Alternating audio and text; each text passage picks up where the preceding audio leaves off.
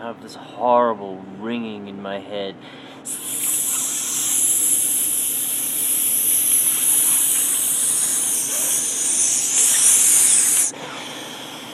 And it changes slightly when I tilt my head. It's mostly in this ear. If you can see, they've done something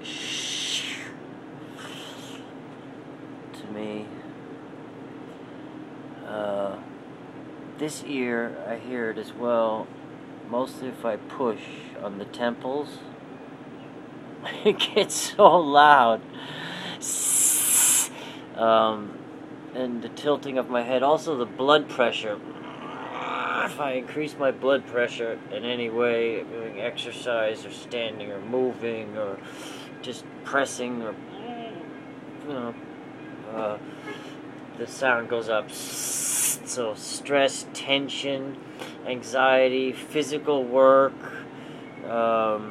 position, all seems to have to do with the loudness. Also, whenever I'm drifting off to sleep, it's the loudest. So God knows what they're doing when I do finally fall asleep. And by the way, I have insomnia now.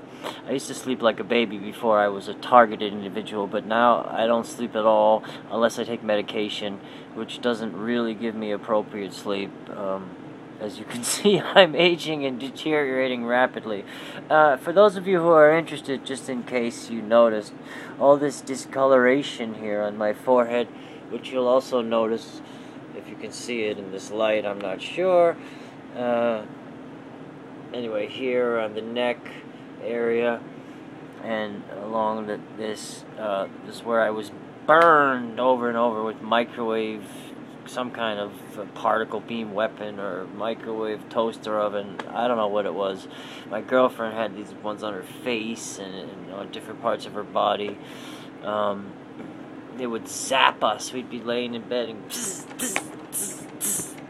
you feel these little pricky things that felt like you were being electrocuted with a cattle prod. Let's see, what else? Electrocution. Somehow they electrocuted our bed. I took my fluke ohm meter and I put it onto AC volts and I measured like 30 AC volts or something. 30, I don't remember what it was, but it was a lot of voltage and a couple of amps coming from my mattress and the ground, between the radiator, and I was like doing things like tying wires to myself to the ground, and then the next day they cut the pipes and replaced them with plastic inserts, I guess, so I couldn't ground it out. Don't ask me how they did it. It must have been some kind of field effect, because they were bombarding us with what Petra called the anyway, I don't remember. The big field, the woo field. I can't remember what she called it. Anyway, brain freeze. That happens a lot too. After heroic doses of hallucinogenic drugs, hypnotic drugs, and God only knows what other kind of crazy things we were exposed to. Chemtrails, Morgellons, LSD, electromagnetic mind control, targeting, gang stalking, replacement of food, break-ins, poisoning, couldn't get on the internet for a year and a half, covered with crazy insects, people following us around, throwing things at us, gave my girlfriend seizures, put her in the mental hospital, tried to, on and on and on and on and on. On and on and on and on and on and on and on. I'm just babbling because this has gotten me insane and I haven't had my medicine today, and that's sort of what they're doing. They're just like working it, working it. I don't know how these people sleep at night, man. I don't know how they go home and they kiss their wives and their children. They say, honey, I love you. I love you, honey. You know what I do for a living? I torture people to death. Yeah. Oh, I just got a message from my friend that lives at 330 West 51st Street, the hotel where they were torturing us. She's telling me something about she can't breathe, her lungs are...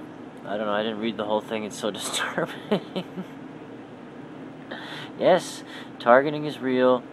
Mind control is real, and as I slip deeper and deeper into the abyss of insanity through steep sleep deprivation, anxiety attacks, and coercive technology, like flowers for Algernon. I'm not sure whether I'm Charlie or whether I'm Algernon, but I'm gonna need some flowers pretty soon. Anyway, God bless you all.